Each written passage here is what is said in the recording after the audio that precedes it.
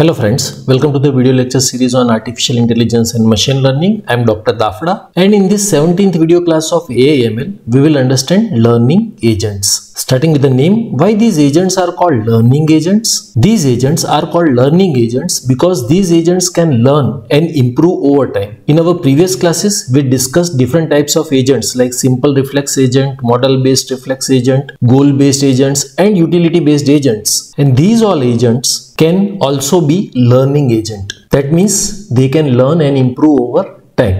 So these learning agents are the next level of artificial intelligence. These agents can improve their performance by learning from experiences, just like we humans do. Okay, so let us start. So what are learning agents? Learning agents are special type of intelligent systems that get better over time by learning from experience, just like humans. Unlike simple reflex agent or model-based agents, learning agents can adapt when they encounter new or unknown situations. These agents are made of several important parts: a learning element that helps the agent improve, a performance element that makes decisions, a critic that provides feedback, and a problem generator that suggests new actions to explore. And all these components work together to help the agent become smarter and more effective. So here in the block diagram of learning agent, we can see different blocks like critic, learning element, performance element, and problem generator. And these blocks are different than the traditional blocks of other agents like simple reflex, model-based, goal-based, or utility-based agents. And this makes them unique agents. And see, from the PEAS framework, every agent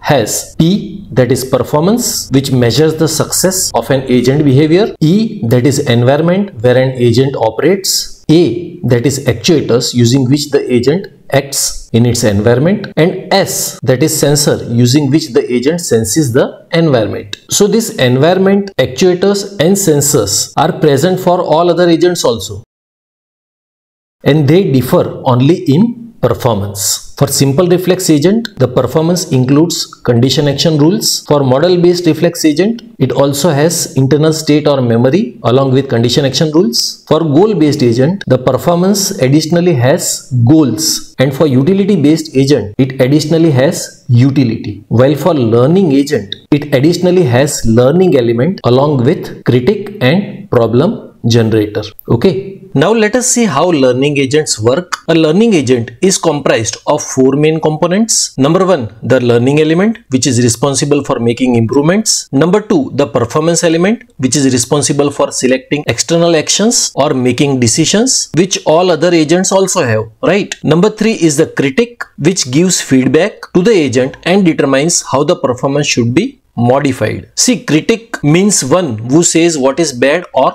wrong so that you can improve. Okay. And number four is the problem generator, which is responsible for suggesting actions that will lead to new and informative experiences. So the process flow is like this. First, perception or input using the sensors. Next is decision making. Next is action using the actuators. And then comes the feedback from the critic by comparison with the performance standard. And finally, the learning from the feedback. First, the performance element makes decisions using the current knowledge which the agent has. When the agent takes an action, the critic evaluates the result. For example, did the action lead to success or failure? This feedback is sent to the learning element, which uses it to improve future decisions. The problem generator helps the agent explore by suggesting new actions, even if they are not immediately optimal or favorable. And in this way, the agent learns and discovers better strategies over time.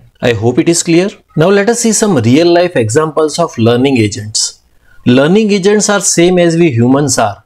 We keep learning, and in the same way learning agents keep learning. Self-driving car, for example, become better drivers by learning from their experiences on the road. And see, if we consider the same example of self-driving car for all the five agents, if there is a roadblock ahead, then for simple reflex agent, it will simply change the route. That is simple condition action rule. If block, then change the route. It will not think that some other car may be nearby. Okay. But for model-based reflex agent, it has memory of other cars which is coming behind. So it will change the route accordingly That is, if the other car is very near in the parallel lane, it will slow down, allow other car to pass and then change the lane or route. While for goal-based agent, it will slow down, allow other car to pass and then change the route or lane in such a way that the next route direction is closer to its goal. While for utility-based agent, it will turn in this direction as its destination is towards this direction. But ahead also, if there are three ways or roads or paths to reach the destination, it will choose the shortest path with less traffic so that the customer happily reaches its destination early. But for learning agent, or if this self-driving car is a learning agent, it will learn which out of the three routes is the best route. In every trip, it passes on the route. For example, this first route may be shortest, but it is usually facing traffic jam due to school on the route, so it will not choose this route. And this second route has a railway crossing which may be closed, so it will not choose this route also. Then its decision will be the third route in spite of being a little longer, so it will choose this route. So this is the behavior of the learning agent. Even the recommendation systems like the ones used by YouTube or Netflix suggest content based on what they have learned about your preferences over time. In factories, robots learn to perform tasks more efficiently and even adapt when new jobs are given. Virtual assistants like Siri or Alexa improve their understanding of your voice and preferences the more you use them. So these examples show how learning agents make our technology smarter and more personalized.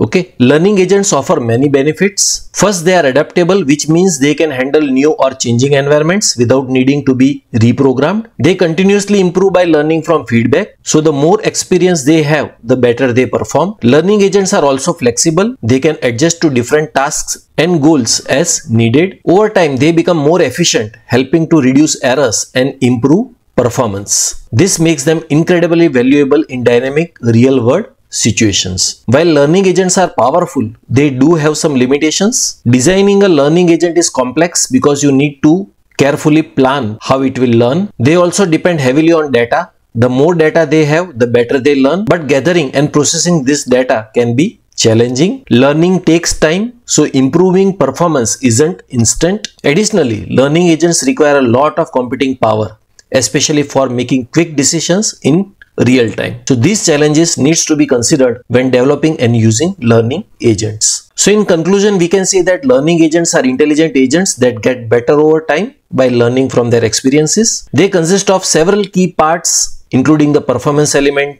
learning element, critic and problem generator. We have seen that how they are used in real life, from self-driving cars to recommendation systems. They offer many benefits like adaptability and continuous improvement, but they also have some limitations such as complexity and high computational costs. Understanding learning agents help us appreciate how AI systems become smarter and more effective over time. So that is all for this video class. You will find Google Drive link to download the PPTs from the description box.